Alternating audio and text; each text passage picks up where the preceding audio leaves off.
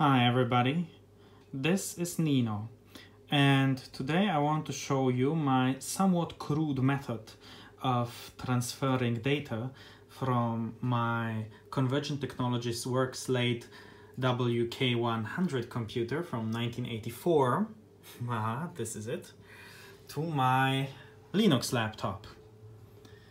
Well, the issue with this cute little machine is that for all its beauty, it is perfectly useless in most technological respects.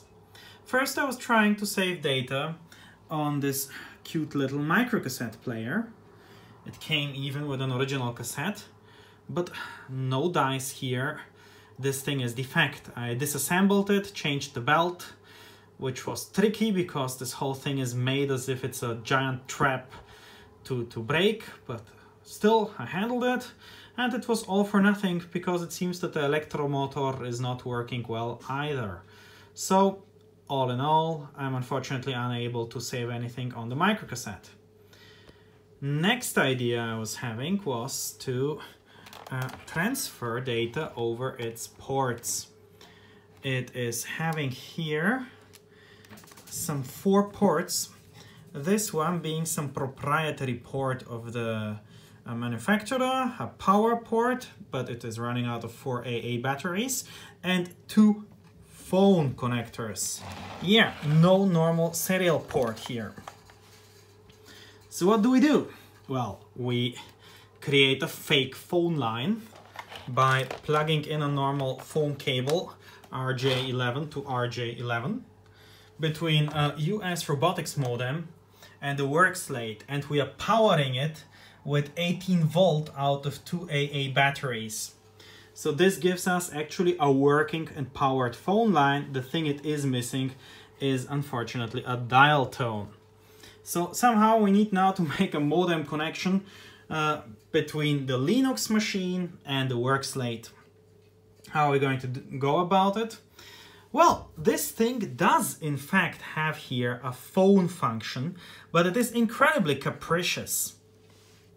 I don't have a manual for this, so forgive me if I'm doing something in some primitive way, but this is simply the thing which was working actually. So there we're having this phone function, which you can access by pressing this nice button.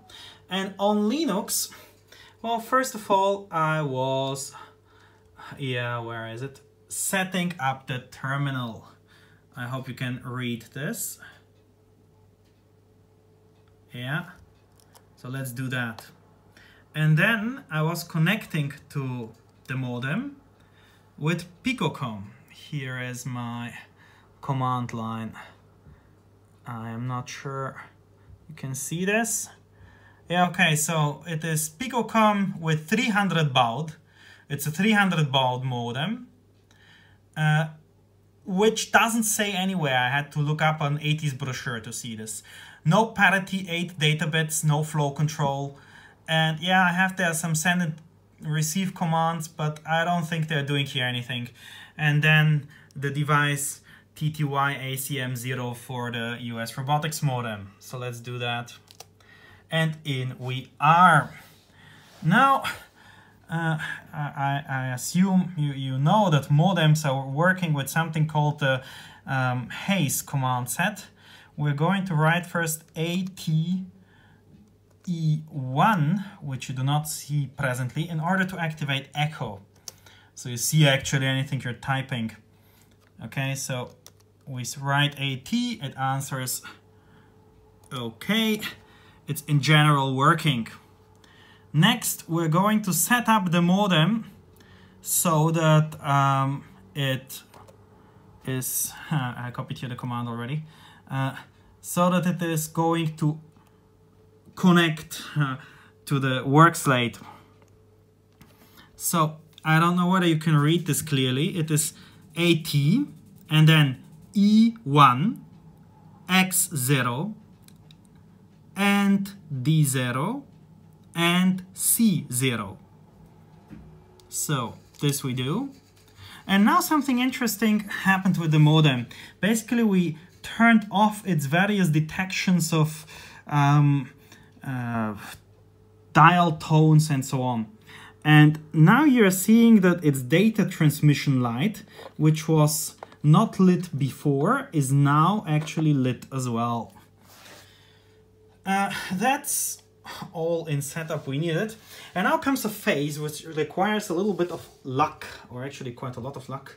Like 1 out of 6 or 7 cases is successful. I'll try it nevertheless though.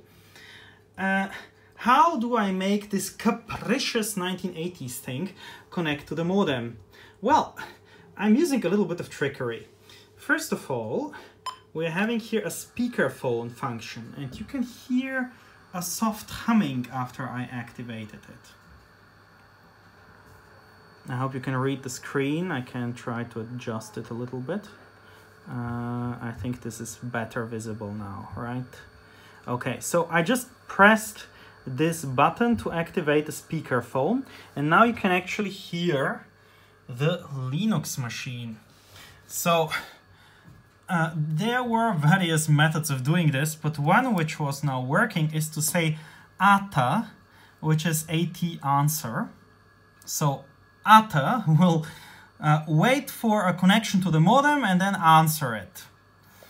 And once we get that here, we will switch from the SpeakerPhone, because we don't want to talk to a person, to the terminal function, which if you press it in the right moment, and that's trickery, I'm not sure I will let you actually connect to the Linux machine. So we are having the SpeakerPhone, and now we're pressing ATA here. And now comes the fun part. Now we are whistling to the Workslate, because it has an active microphone, and hoping that the Linux machine will connect. Oh, here we are. My bubbling has worked. We're pressing terminal. Now the terminal has been activated. We have a connect. That's awesome. And now I can say send. It is asking me to send its crummy worksheet. I am saying do it, which is its version of enter.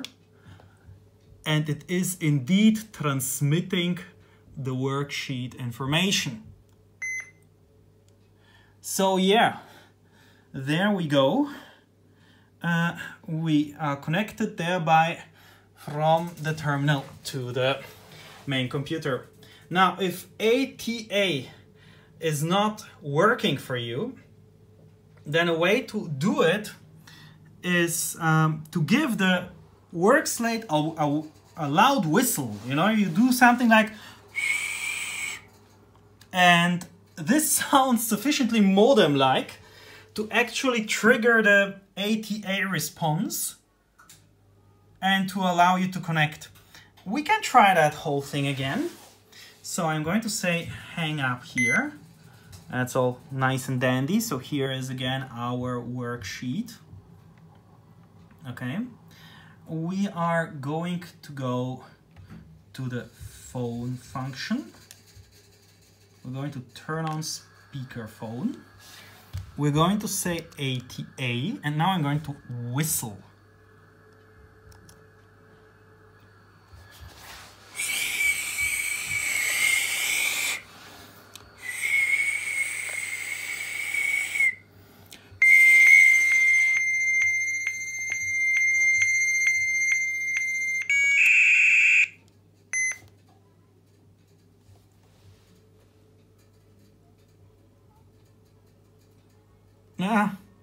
Yeah, that happens sometimes. Sometimes you don't get a clear connect, but some form of crappy connection. And then you need to hang up on that and try it again. So, as I told you, this is a bit of an experimental process. It didn't work out this time. It works like maybe 1 out of 5 or 6 times. And yeah, thank you for joining me here. And yeah, till the next time, I shall now clean up my mess. Goodbye.